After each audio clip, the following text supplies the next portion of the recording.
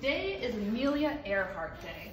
Now, a lot of people think of her and think of her last flight where she disappeared in 1937 while attempting to fly across the world. But she is so much more than that. She is a trailblazer for women in aviation. She helped start a nonprofit, the 99s, trying to advance women in the field, and she was the first woman to fly solo across the Atlantic Ocean.